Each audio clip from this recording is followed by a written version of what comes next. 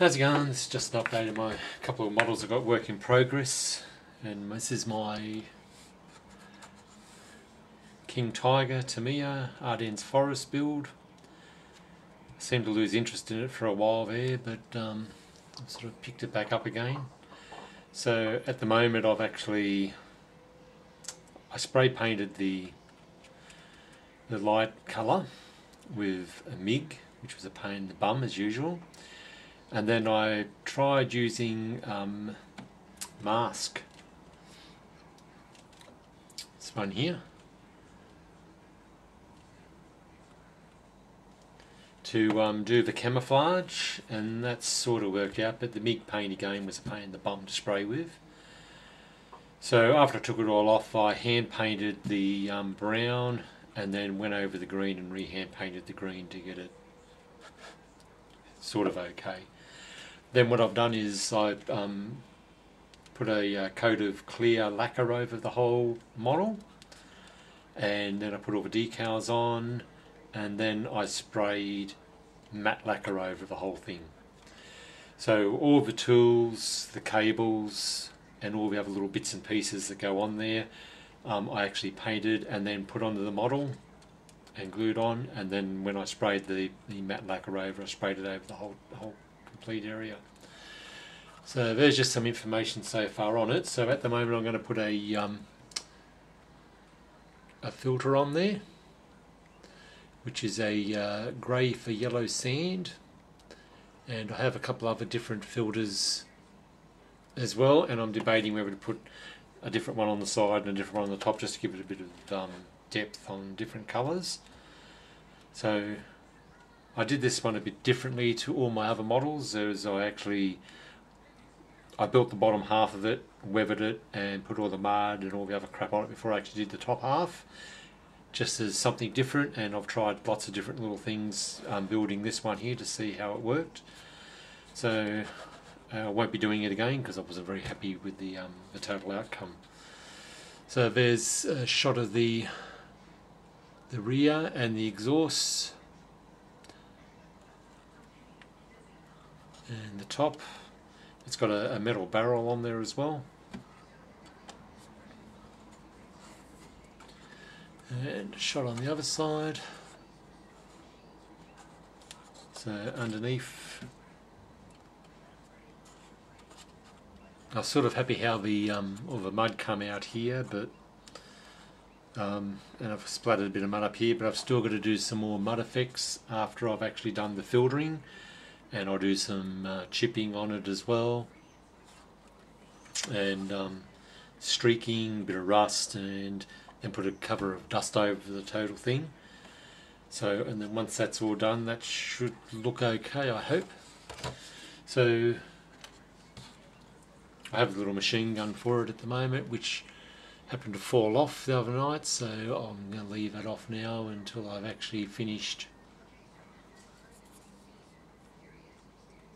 putting it together, and then that can go back on.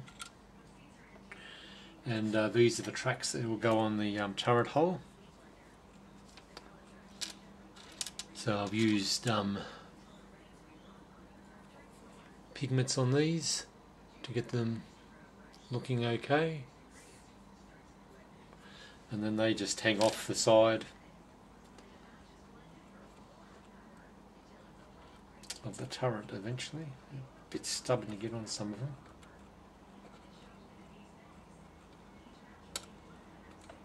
Okay, we're going there. So they'll sit on like that. So I did drop the turret when I was painting it, and I've broken a few things off, broken the rear handle off. So that's something I'm going to have to look at getting all just fixed up and put back together. But it's just a bit of a long process, this tank, for some reason. I don't know. It was the first AFV type model I bought to get back into modelling again, after I've been building a lot of drag cars and bits and pieces. So, and I've had it sitting there for ages while I built my other tanks, but it's almost sort of there now, so just sits here until I get some more enthusiasm for it. In the meantime, I decided I'd build the Tamiya Willys Jeep. So I painted this one with Tamiya paint again, because I think I'll go back to Tamiya because it just paints so easy. So I've done it up as a military one. Now, unfortunately, when I glued the gun on here, I didn't test, and I can't actually open the windshield all up way with that gun on there, so I haven't decided what I'm going to do yet. But it's looking fairly good. So I actually put the center gun on, even though it wasn't on the military models, just because I liked it there.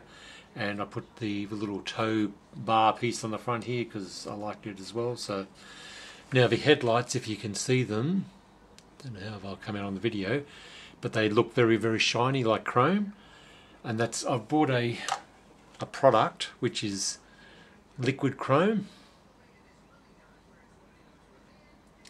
And I bought this pen, I only could get that from the UK, so I bought that from the UK because on my bike the actual handlebars had started to rust a bit in the joint on the T-bars.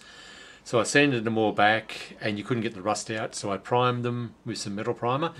And then I got this and I actually painted the areas that had rusted with this, and you couldn't actually tell the difference between the chrome on the bars and where it actually finished it up, so it came out really well. So I used them on the inside the headlights, and the headlights look like real chrome, even though they've just they were painted matte, and I've just put that chrome on there. The actual little mirror, which looks more like a silver frost at the moment, which is probably not going to come through, but I'm going to touch that up with the chrome again. But when I had the chrome on there, you could actually see the reflections in that mirror along the side of the vehicle, so it looked pretty cool. So the driver, which is sitting in the back here now, as the gunner, because in the instructions it said, you know, put his hand on the steering wheel, so I put the steering wheel on the vehicle, but I couldn't get the driver back into the seat with the steering wheel on. So I went, I'm not going to worry about that, I'll just stick him up here as if he's sitting in the back there minding the gun. So I've still got to do some weathering on this, put a bit of dust and mud, a bit of streak and a couple other little bits on there to finish it all off. And but it should look fairly good. So, and I have his head and helmet there separately. So I figure I'll get that all painted up before I stick it on his body and get his body painted, and that should be fine. So with the King Tiger, this particular model 332 actually was abandoned apparently on the side of the road.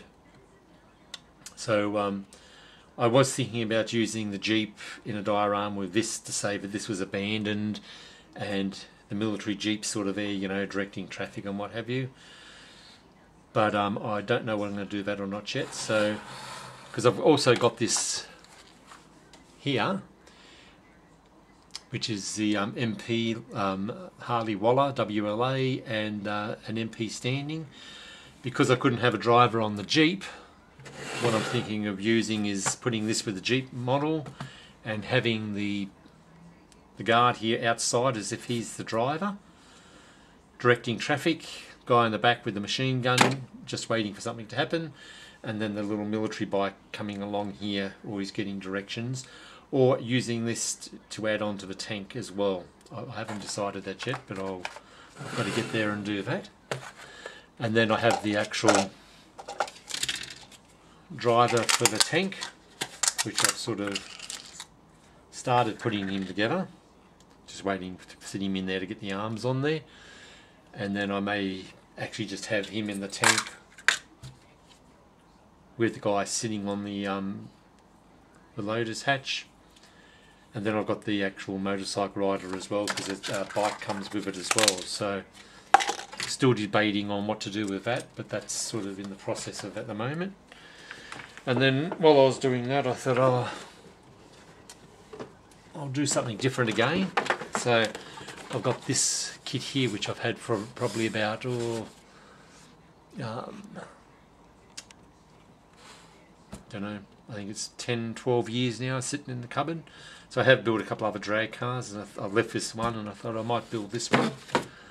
So it's going to be a different process altogether again. So I've actually taken all the chrome, de-chromed everything in the kit, because I don't need chrome on it, and then I've got that chrome pen if I need to put chrome on. So I'm in the middle of building the motor at the moment, so that head's got to go on yet. And then actually there's, because the drag car's got double plug leads, double magnetos there. So I've got these, which I bought ages ago, which is a bit hard to see them. It's a magnesium or aluminium magneto drive, and a set of plugs that goes on top with the wires. So, and I've got two sets of them, because there's 2 plugs per cylinder.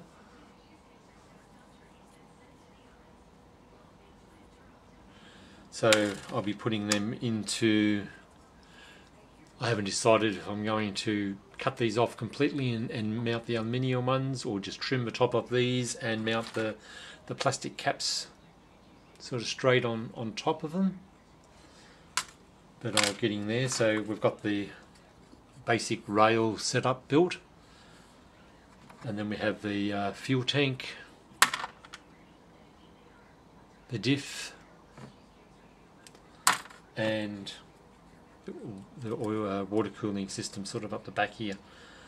So I'm just sort of building it as I go along. The bits I've started, waiting on the motor to get that set up, and then the rest of it is the instructions. But there's the body.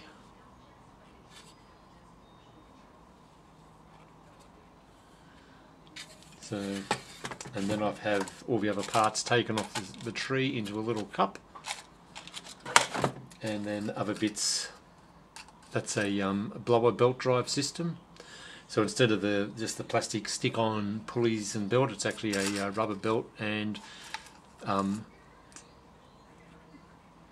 resin cast drive pulleys. So I'm looking at putting that on there.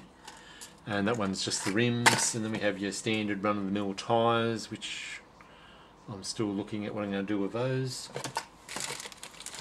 The windshields, and we have the decals for the Mad car, which with their age, the other drag cars I had, the decals didn't really go on that well, so I'm not quite sure about these. But the car will be painted purple, and I have a metallic purple, which I'm going to paint the car in to give it just a overall purple, and then I'll look at the decals. I'm not particularly worried if I do it up exactly or not. I'm just building it to my own taste at the moment. So that one will be in the process of being done. So once I get further with that, I'll do a video with a bit more features on it, but that's about all there is on that at the moment. So I do have another video I've just put up, which is on my 112 Harley Davidson sidecar and classic bike. So it'll be about 1.6, so it's about this big, and I'm actually going to do a lot of modifications on that and change the colour and make it all black and red rather than all the chrome and the two-tone crappy colour that it came out of. And also still in the middle of doing my diorama for my mid Tiger and painting my men up. And also I've started another mini art diorama of a barn, just because I've had it sitting around and I wanted something easy to do, so I started that one. So I'll have a look at that one later on. But anyway, thanks for watching, and catch us later.